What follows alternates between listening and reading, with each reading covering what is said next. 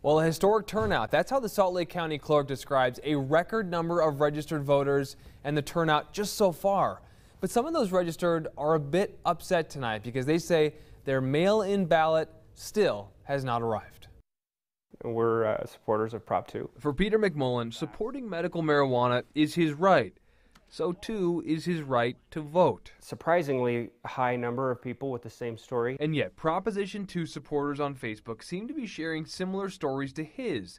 Those with signs in their yard for Prop 2, at least anecdotally, are saying their mail-in ballots haven't arrived. It's really frustrating. Frustrating. It's how a lot of people feel who haven't received their ballots by mail. And so we went to the county clerk to ask her what your options are before Election Day. If they didn't get a ballot mailed to them, they now have to go to an early voting location or a vote center. Salt Lake County Clerk Sherry Swenson says there are early voting locations available throughout the county. And as for people who say their ballots aren't arriving, most of those, she says, come from people who have moved and think their ballot will get forwarded, which it will not. If they're returning their ballot by mail, they have to have it postmarked by the day before Election Day. McMullen wanted to return his ballot by mail. Instead, he will vote in person with serious concerns, he says, about where his ballot is and whether it might have been stolen.